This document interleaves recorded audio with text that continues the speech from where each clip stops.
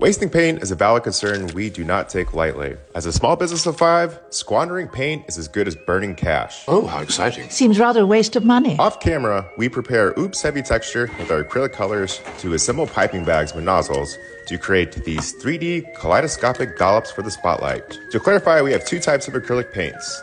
Heavy Texture for unparalleled thickness, and acrylic colors are a tribute to the timeless, high-quality, densely pigmented artist paints most people associate with acrylics. Made for artists by artists sounds trite, but it's a stone cold truth around here. When it comes time to bottle, our filling process has its quirks. Oops paints are the misfits of our production line.